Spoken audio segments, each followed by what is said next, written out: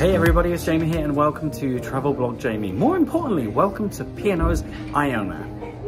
Coming up in today's episode, we'll find out how to book a table at the Epicurean, have a look at some of the menus on offer, beautiful food, pretty food, tasty food, the not so tasty food, theatrical food, things I've never tried before, and strangely enough, jacuzzi tubs. So this evening is a special one. It's our last night on board and we have booked to eat at the speciality dining restaurant that is the Epicurean.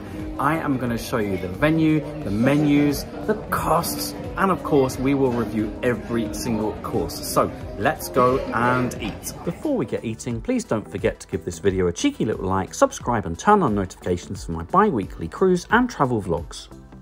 I do recommend a pre-dinner drink at the Crow's Nest, right next to the Epicurean.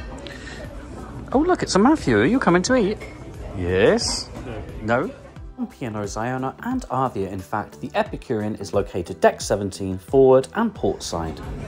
And it literally is here, look, on the right. Menu B, I think. Yeah, we're waiting to find out whether we've got menu A or B. Either way, we're excited. All right, let's check in.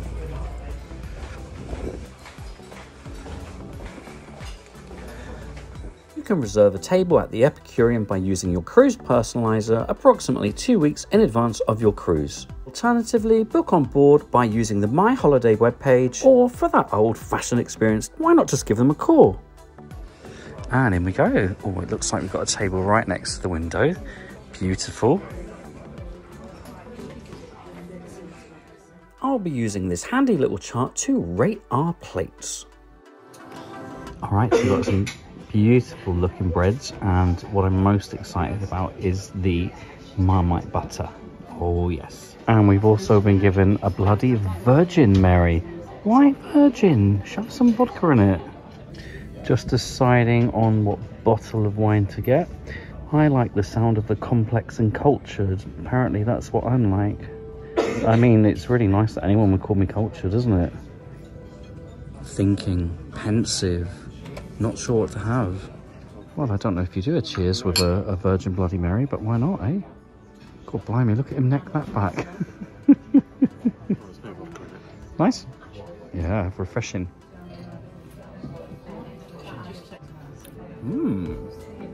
That is refreshing, actually.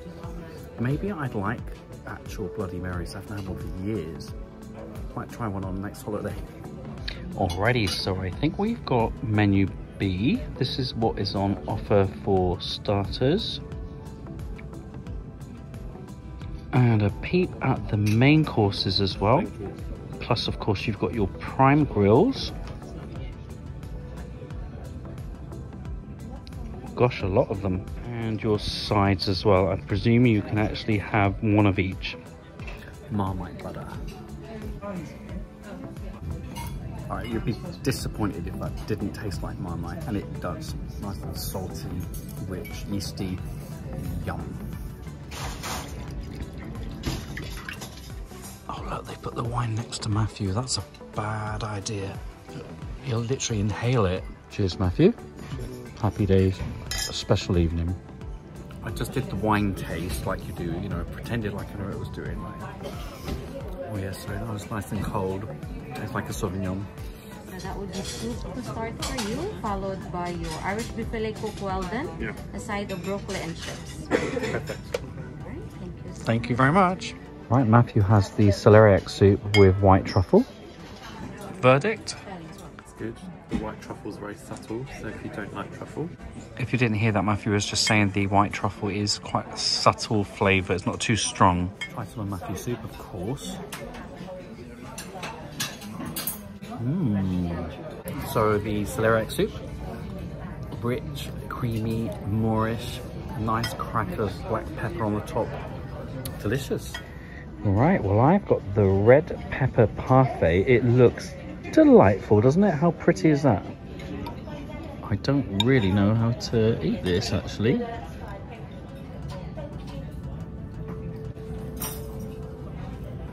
But I was a bit dubious about the parfait. Obviously it's served cold, but the red pepper is so fiery and rich, stands strong on its own.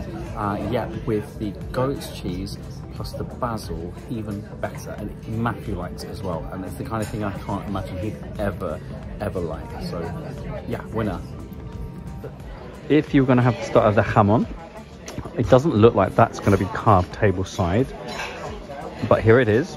So I've told Matthew I want that in our flat on the wall, but he said it's too big. Why? Wow, look at that slab Matthew's got. Beef filet. Just some horseradish for me, yeah. Thanks very much.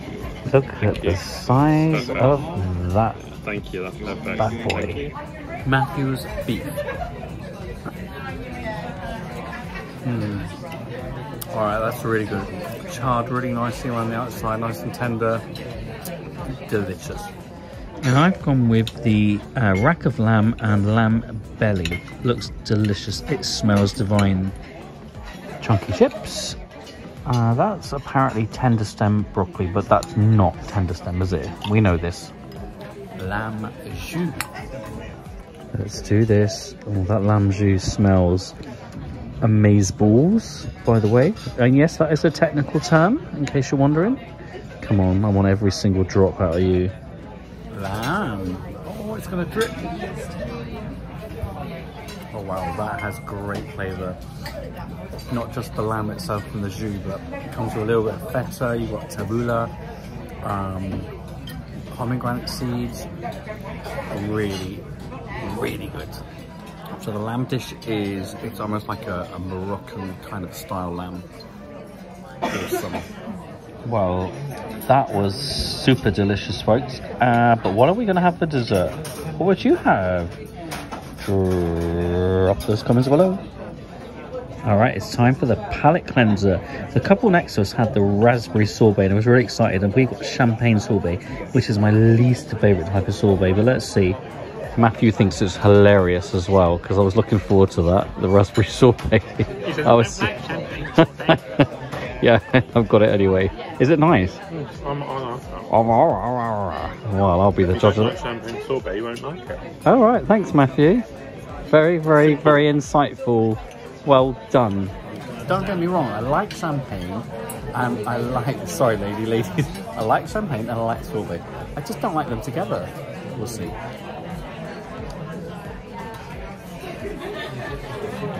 It's soapy. That is not for me. You can have mine. I don't want it. Soapy. I want the raspberry one like they had. If you've ever eaten bubble bath, a bit like that. What do you mean you haven't eaten bubble bath? What about when you were young and you were having your head dunked in the bath water by your mum or dad? No? No? Just me? I'm damaged. Right, so as beautiful as Matthew's Valrhona chocolate cheesecake looks, it's shrunk in size since the last time. Oh my goodness. I've just got a tiny bit of Matthew's cheesecake because there's not much there anyway. So this has aged balsamic and also sour cream and poached Amarena cherries. The cherries are delicious, by the way. Really good actually.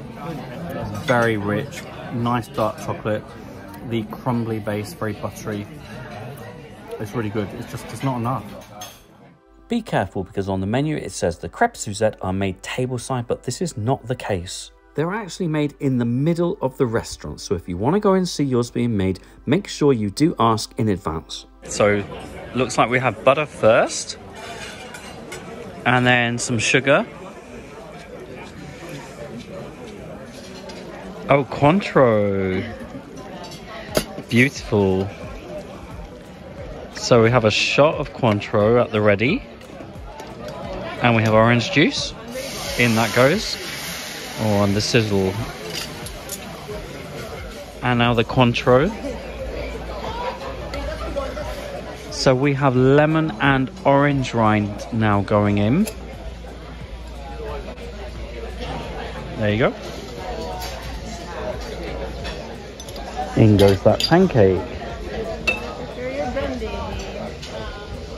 Oh wow, and here comes the brandy. So this is boozy. Now that's sizzling away beautifully. It smells delicious. So you can see the sauce is now reducing and the pancake is absorbing all of that goodness. And now the flames, I think. I have moved aside. I'm ready, yeah. Yay. Oh, we love this part. We love it. And there you go. That is crêpe Suzette made by the experts. That was awesome. And it was big fire. Crêpe Suzette. The pancake is a bit mushy. It's like it's overcooked.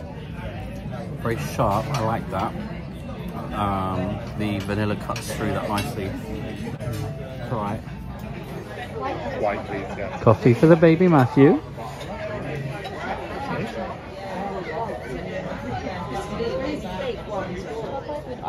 Oh, look at these petits fours. Sorry, what's that? Turkish delight. Oh, okay. Fine, so I'll have one of these. Just have one of each, No, Matthew. I'll try one of the cones, thank you. That's nearly one of each. No? Hate Turkish delight. I'm fine actually, thank you very much. There's a milk chocolate, white chocolate and raspberry, and I'm not sure what's in that cone, but it looks pretty. There we go, slut. One chocolate, one mouthful. What was that one you just had? White chocolate. And raspberry. What was that like? Like white chocolate and raspberry. Oh, I knew he was going to say that. He's so predictable. Eye roller. Right, you're having the cone now. I'd like to know what kind of flavour that is, because we didn't hear the lady, did we? Like a lemon cream. Oh, a lemon cream in a cone. Jeez. Thank you, Jesus. Oh, here he goes, look. Thinks he's funny, look. I'm going to assume the milk chocolate tastes like milk chocolate. Yeah, I thought you might. Correct. Well done, Jamie. Nice way to end a meal, though, isn't it? Huh? Nice way to end a meal, though. No, Bit nice of theatre. Nice coffee, nice chocolates. Well done, everybody. And might I point out that's a nicer cup of coffee, too. Now then, because I am super kind, and before we move on, I wanted you to have a look at the other menu that rotates through the week. The big question here, of course, is whether this menu would entice you back for a second time during your cruise. Well, what would you do? Drop your comments below. And there you go, folks. That was the Epicurean experience. Let's talk about it. Well, first of all, this is a speciality dining venue, and therefore you are going to have to pay extra for it. On this particular cruise, dining at the Epicurean cost us £30 per person. Let me start with the great positives. Well, first of all, the service was exceptional. The venue itself was elegant and with great ocean views, and the food in general was of a very high standard. This is certainly a great experience if you're looking for a special evening. With multiple courses, you do need to allow 2.5 to 3 hours for the whole experience. My main criticism is that 2 of the dishes are promised to be prepared tableside, and that wasn't the case. We could also hear the jacuzzi right above us bubbling away throughout the evening. Bit of an elegance breaker at times. If you have any questions, please do drop those below, and likewise I'd love to hear about your experiences at the Epicurean. In the meantime, don't forget to follow Travel Blog Jamie on Twitter, Instagram and YouTube.